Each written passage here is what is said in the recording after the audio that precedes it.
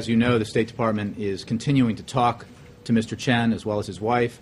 As Toria Nuland at the State Department stated this morning, it appears, as we've seen, that Mr. Chen and his wife's view of what is best for him and them may be changing.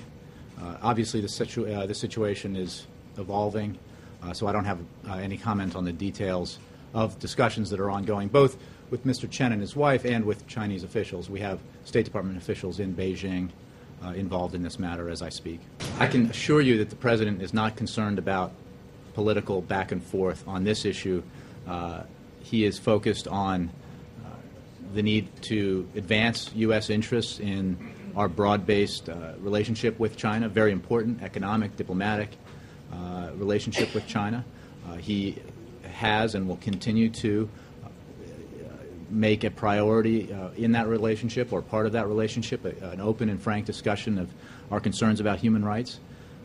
And that's his focus. It is absolutely in our national interest for us to pursue that kind of broad-based agenda with the Chinese.